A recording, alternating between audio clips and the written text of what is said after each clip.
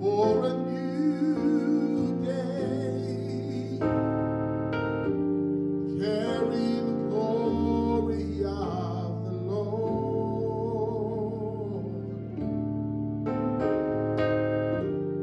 Carry the glory of the Lord. A new anointing for a new day. Oh Lord, let it pour. New anointing for a new day. Carry the glory of the Lord.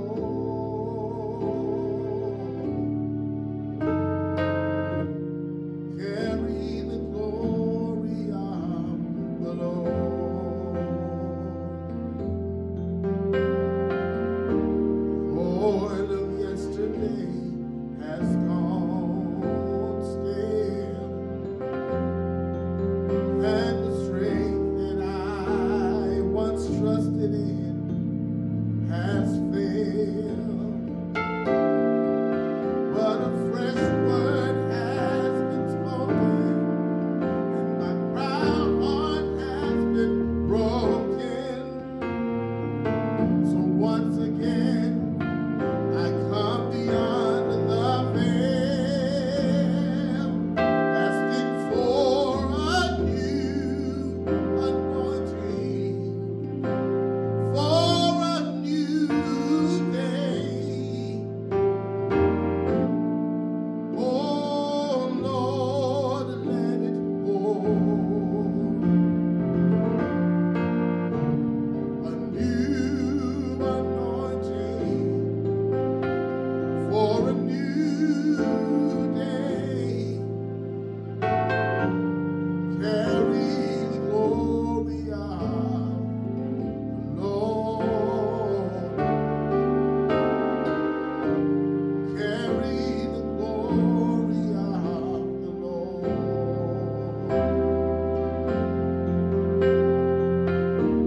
Oil of yesterday has gone so stale, and the strength that I once trusted in has failed. But your fresh word has been spoken, and my proud heart has been broken. So once again, here I come beyond the veil, looking for a new anointing, for a new day. Oh Lord, let it pour. A new anointing for a new day.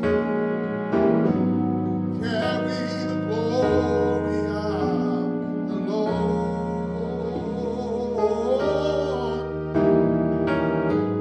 Carry the glory of the Lord. A new anointing for a new day.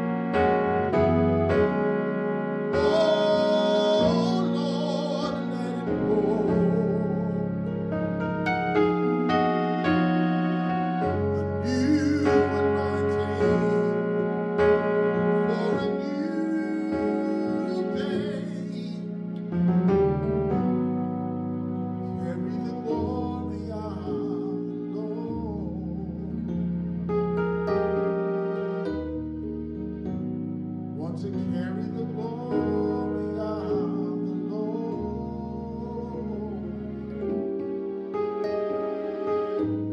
To carry the glory of the Lord.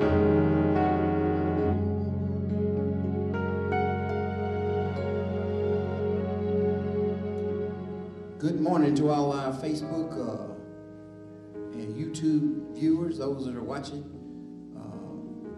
via the internet. This again is December the 13th, the second Sunday of Advent, and our text has been set to music by Handel in the work Messiah. And the context of this particular piece of poetry comes from Isaiah forecasting John the Baptist. It is the first Old Testament prophecy fulfilled in the Gospel of Luke. Luke chapter 3, verses 1 through 6. Luke chapter 3, verses 1 through 6. Now in the 15th year of the reign of Tiberius Caesar, Pontius Pilate being governor of Judea, and Herod being tetrarch of Galilee, and his brother Philip, tetrarch of Iturea, and of the region of Trachonitis, and Lysanias, the tetrarch of Abilene, Annas and Caiaphas, being the high priest, the word of God came unto John, the son of Zacharias, in the wilderness. He came into all the country about Jordan, preaching the baptism of repentance for the remission of sins. As it is written in the book of the words of Isaiah, the prophet, saying, the voice of one crying in the wilderness, prepare ye the way of the Lord, make his path straight. Every valley shall be filled, and every mountain and hill shall be brought low, and the crooked shall be made straight, and the rough ways that shall be made smooth. And all flesh shall see the salvation of God. I'm going to talk about a voice in the wilderness. A voice in the wilderness. In its original context, this piece of poetry is addressed to Jews in exile in Babylon. And please remember that while in Babylon, the captors tried to influence the Jews to forget their Jewish perceptions of reality, to redefine their lives exclusively by imperial Babylonian definitions of what is what, much in the same way that the plantation owners did in this country to the imported slaves and the immigrants in the Western expansion concerning the Native Americans and the Indians.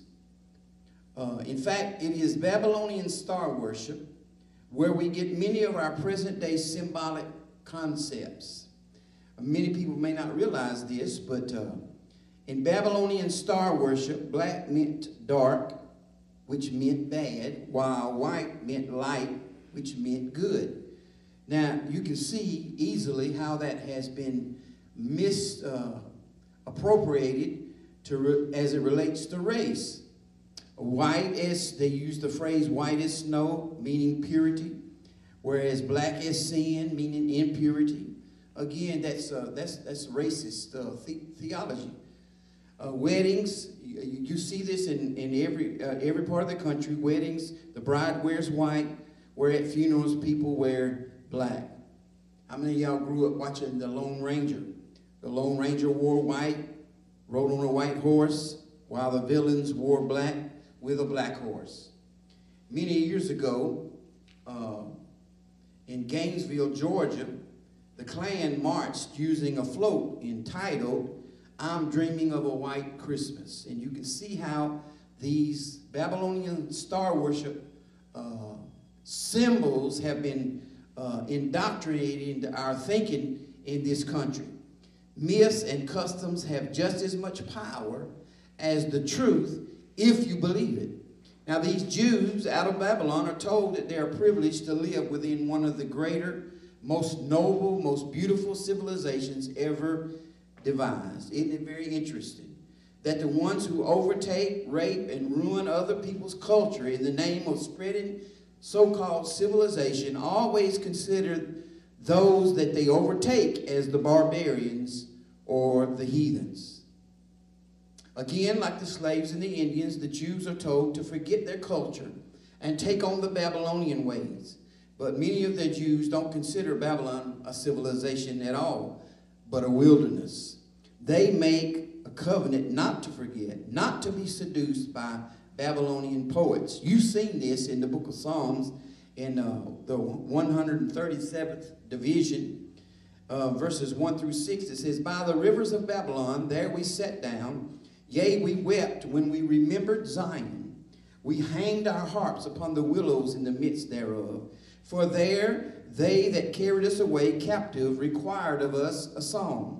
And they that wasted us required of us mirth, saying, Sing unto us one of the songs of Zion. How can we sing the Lord's song in a strange land? They said. If I forget thee, O Jerusalem, let my right hand forget her cunning. If I do not remember thee, let my tongue cleave to the roof of my mouth. If I prefer not Jerusalem above my chief joy." To sing the Lord's song was to remind them that they were exiles. And there must have been Jews who did not consider themselves exiles. Yes, they have settled in, they made it home, assimilated, and learned Babylonian songs to replace their songs of Zion, but not the ones quoted by Isaiah. Never mind the extravagance, the rich food, the fine homes, the exquisite gardens. They knew that they were in the wilderness, and they, as well as anyone, remembered the wilderness. To these Jews, the wilderness was a desolate, a lonely place, a disorderly, dangerous place, the home of wild beasts, barbarians more savage than any animal. Animals killed for food, and humans killed for sport. To them, wilderness meant that pathless place where they once were freed from Egyptian bondage and Pharaoh, and they came to a place full of fiery serpents and scorpions and thirsty ground. To them, wilderness meant wild, the place where people get bewildered. It was in the wilderness, according to Isaiah 49 and 14, that it says, "But Zion said, the Lord has forsaken me, and my Lord has forgotten me." Forget your modern ecological romanticism. We're not talking about Boy Scouts and John Denver and singing about Colorado or A-frame condominiums for summer homes. The wilderness to these Jews is a place where they lost their way. They couldn't find home. They bowed before alien gods and golden calves. You remember the story about the prodigal son. He knew about the wilderness. You remember the Bible says a certain man had 2 sons, and the younger of them said to his father, "Father, give me the portion of goods that falleth to me." And he divided unto him his living. And he went many days after the younger son gathered all together and took his journey into a far country. It's going to turn into a wilderness. Far country, and there wasted his substance with riotous living. And when he had spent all, there arose a mighty famine in that land. Now it's a wilderness. And he began to be in want. And he went and joined himself to a citizen of that country, and he sent him to the fields to feed swine. Now, to a Jewish person, to deal with pigs was the lowest of low. And he would have fain, the scripture says, have filled his belly with the husk that the swine did eat, and no man gave to him. And he came to himself, and he said, "How many hired servants of my father's have bread enough to spare, and I perish with hunger? I will arise and go to my father, and I will say to him, Father, I have sinned against heaven and before thee, and am no more worthy to be called thy son. Make me as one of thy hired servants." The wilderness that I'm referring to today in our message, please understand, it's not a place, it's a state of mind. It's a metaphor to describe a terrifying situation where wild beasts live. There are no clear paths in the wilderness. There's chaos in the wilderness. There's temptation and bewilderment in the wilderness. Wilderness is a metaphor for the address of many people. People who are listening to me this morning, you may think you're in the wilderness. We may not want to own it, but we live in a wilderness. Just like some Jews tried to assimilate themselves into the values of the Babylonian culture, some people today, yes, look upon our culture and sense no conflict between cultural values and moral values. But don't be brainwashed by this amoral or immoral world. This societal attitude of moral relativity, the world where people say there is no absolutes, where whatever feels good, just do it. You only live once, you might as well live it up. This life of double standards where right and wrong depend upon who's calling the shots. I mean, we see that in our government today. Right and wrong, it depends on who's calling the shots. Money talks and everything else walks. Where you had better look out for number one. Where America is supposed to be the home of the free and the brave and the land of the free. It's getting better all the time. We're making America great again. Oh, come on. That's propaganda. I mean, make America great again. When was it great? Was it great when slavery was here? Was it great when Jim Crow was here? What do you mean, make America great again? This world that you and I live in, as nice as it is really a wilderness. We're self-destructive in this country and in our society with alcohol and cocaine and crack and ice and crystal meth and high cholesterol and debt and stress and nerves and fear and depression, HIV virus and now COVID-19. Man, it's got our society all in chaos. Instead of promoting abstinence, one partner in marriage, we're falsely advertising practice, quote, safe sex. Condoms never have been foolproof in preventing pregnancy, and they're not going to be foolproof in stopping the AIDS epidemic.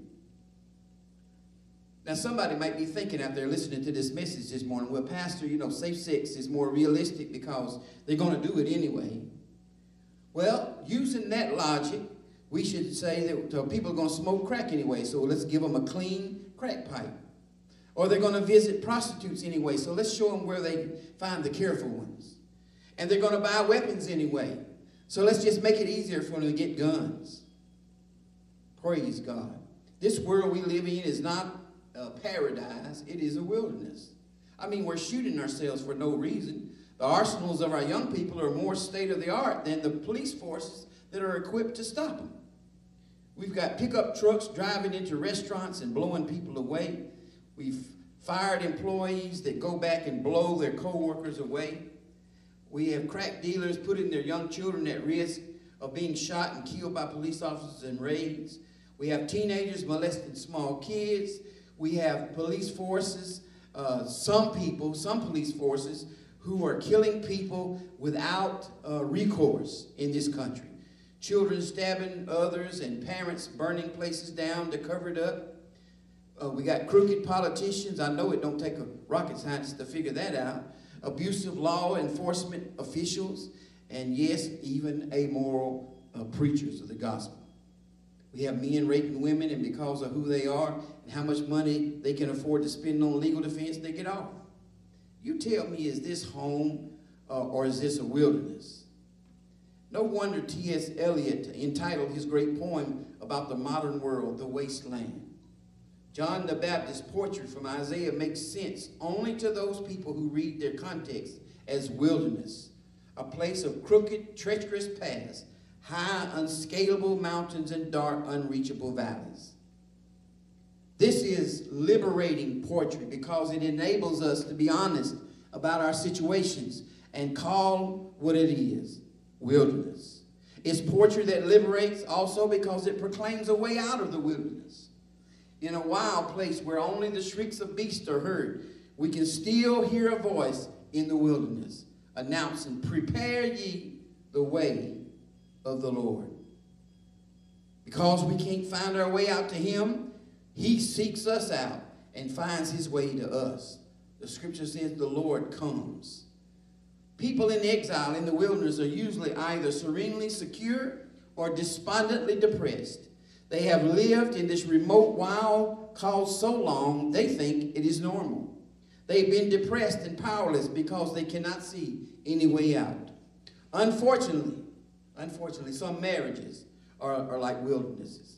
We think our marriage is normal because we have gotten used to the abuse, or we're depressed because we can't see our way out. It is the poetry of Isaiah and John's messianic tenor that announces that there is a way out. Prepare ye the way of the Lord.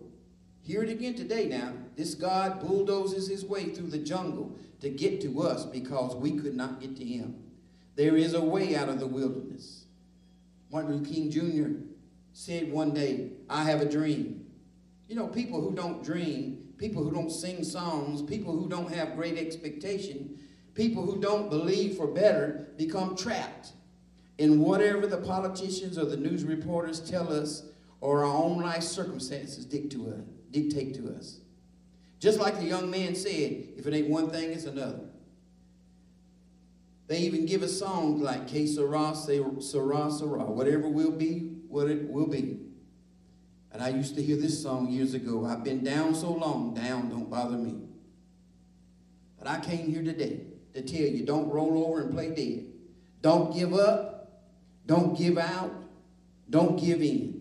John the Baptist spoke to those people in the wilderness in 1st century Roman occupied Judea by quoting poetry of 6th century Babylonian exiled Israel.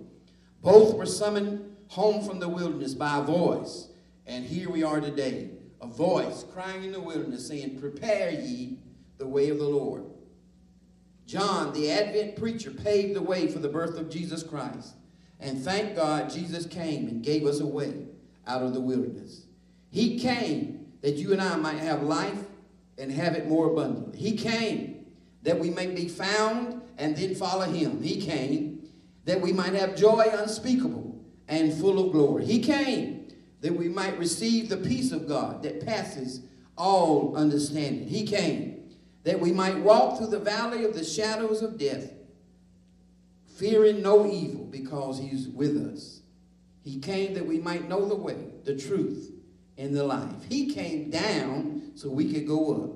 He came here that we might go there. He came to us so we could go to him. He came to earth so we could go to heaven. He came to where we are that we could go where he is. He came to save us so we could serve him. He came to live in our hearts so we could live in the presence of God forever. The old hymn writer penned the words, I heard the voice of Jesus say, come unto me and rest. Lay down thy weary one, lay down thy head upon my breast. I came to Jesus as I was, weary, worn, and sad. I found in him a resting place, and he has made me glad. Yes, yes, we live in a wilderness, but it isn't our home, at least not in this present state. For the present, we are insulated but not isolated. For the present, we're in this world but not of this world. For the present, we've been delivered from the power of darkness and have been translated into the kingdom of his dear Son. This is the Advent message. Hear it again today. Prepare ye the way of the Lord and make his paths straight. Every valley shall be filled, and every mountain and hill shall be brought low, and the crooked shall be made straight, and the rough ways shall be made smooth, and all flesh shall see the salvation of God. Those who are listening to us this morning by way of YouTube or Facebook, if you've never accepted Jesus Christ as your Lord and Savior, I want you to know Jesus Christ came to this world for you. If he didn't come for anybody else, he came for you. All you have to do is say, Lord, I'm a sinner. I can't save myself. I believe that you came to this world to forgive me of my sins and to give me a new life. And I receive you now in Jesus' name. My friend, if you prayed that prayer, I believe you got born again. I encourage you, in fact, I beg you, find you a good Bible-believing church. In fact, this is a good church. You come into this church, and a year from now, you won't even recognize your own spiritual growth. It will have just gone past whatever you can believe. Amen. God bless you, and we'll see you next week.